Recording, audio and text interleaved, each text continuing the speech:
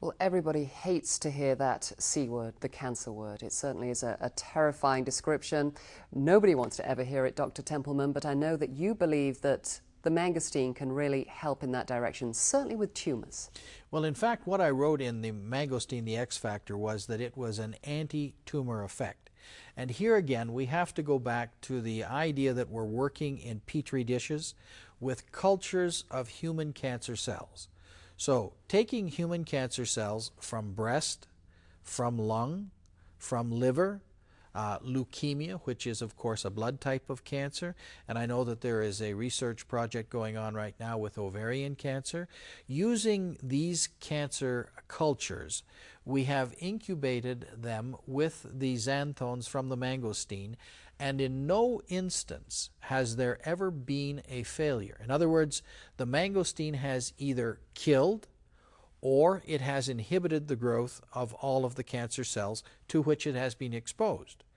And in fact, in Taiwan, at the university that studies Chinese medicine and compares it to Occidental medicine, there was a comparison done with regard to stomach cancer, breast cancer, and primary liver cancer, and they compared one of the xanthones from the mangosteen, a substance called garcinone E, to 6 cancer chemotherapy drugs which are standardly used today, and it outperformed 5 of them. Now, that may not impress a lot of people because it's in a petri dish, but I'll tell you, it impressed me, and I think it impressed the cancer cells. So I really do believe that there is reason to be optimistic about this in the use of cancer therapy. However, I would never recommend that anyone stop their standard cancer therapy, whether they're receiving chemotherapy or whether they're having radiation or any other type of cancer therapy, in favor of this. I would suggest that it be added to it, and that when some outcome comes, who cares who got the credit? But I have seen remarkable things happen with regard to cancer when folks have used the mangosteen as well as everything else at their disposal. Doctor, I think you have everybody's attention now. Yeah, you mentioned that it was a scary word, the C word, the cancer word.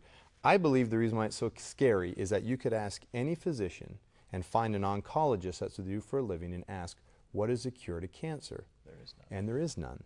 And I know oncologists do the best job they can with the drugs that they have, but there is still to this day no cure for cancer. And there is comparing the number of mortality, the mortality rate. The percentage mortality. Yeah, percentage mortality rate 30 years ago to 2004, it's about the same. We're talking about the 4 big killers. We're talking about colon cancer, lung cancer, prostate cancer, and breast cancer. And yet you look at something like an herb, what else can there be in nature that can help? And that's why I believe that even though these are done in a petri dish, these studies that Dr. Templeman mentioned have all come out in the past couple of years, published in peer-reviewed journals, and that there are anti-tumor properties to this, and there's still a lot of study to be done, a lot of promise in this fruit. You certainly have a lot of people's attention right now.